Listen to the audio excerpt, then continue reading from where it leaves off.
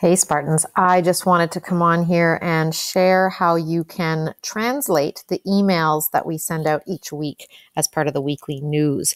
So in your Gmail inbox, when you open the RHS weekly news email that comes out every Sunday at 4 p.m., there is a 3-dot menu to the right here. I know it definitely shows up on a computer. I'm not sure if it shows up in your mobile app, but you have these 3 dots to the right when the email is open. We're going to click for a more menu, and I'm going to come down and choose translate message. So I'm going to use translate message. And now I have a new bar across the top of the email here. So probably, I am guessing Gmail can detect the language as English. But just in case it doesn't, you can come down and you can choose English to make sure that Gmail does choose the correct language that the email starts in.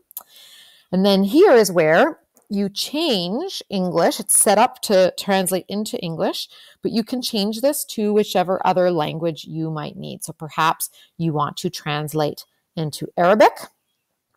You could translate into, what else do we have here? Somali. Oh, I picked the wrong one. We could translate into Somali. And any other language that you might need, Nepali. The translations won't always be perfect. It is a computer-generated translation, but probably better than I could do if I had to translate it for you. So I just wanted to share that with you, that if reading these news emails in English means you're missing out on some of the important news we send, I encourage you to use this feature. So again, it's over here in the 3-dot menu.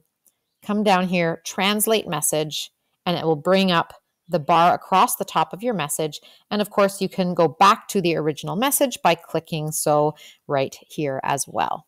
Hope that helps, Spartans, and hope you have a great afternoon.